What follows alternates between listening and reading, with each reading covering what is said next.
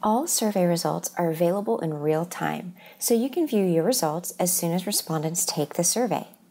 In order to protect privacy and anonymity, you will be able to view the survey results once they have met the minimum number of 10 responses for the student and parent surveys, or a minimum number of 3 for the teacher survey. To access results, start by clicking Surveys from the top navigation menu, then click View Results under a specific survey. This tab allows you to look at the results in bar graph format for individual questions.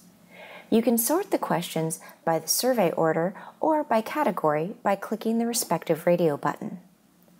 A key feature on the results page is the demographics filter, which allows you to refine results based on demographics.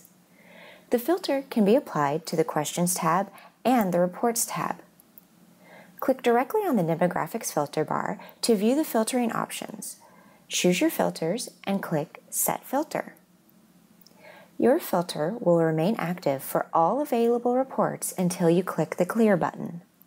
Let's take a look at the reports that are offered. The survey report is a summary report that provides an introduction to the survey, demographic statistics, percentages for total and agreement for each question, and full Likert scale responses for all questions. This report is a PDF that can be saved, printed, and forwarded via email. The demographics filter does not apply to this report. The questions report displays bar graphs for each question and includes a print option. The demographics filter may be applied if desired prior to opening the file. This is a highly visual report and a great tool for sharing survey results with students, parents, or faculty.